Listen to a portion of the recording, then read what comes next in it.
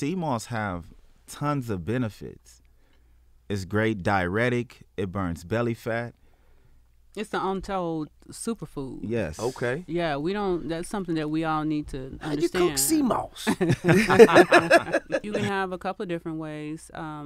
We have it in gel form, and you can extract it just for the gel itself, and you can add it to smoothies.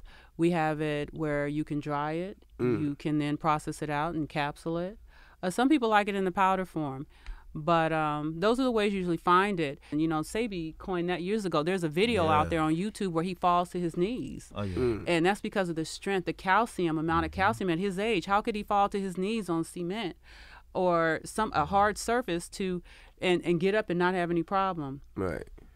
Sea moss.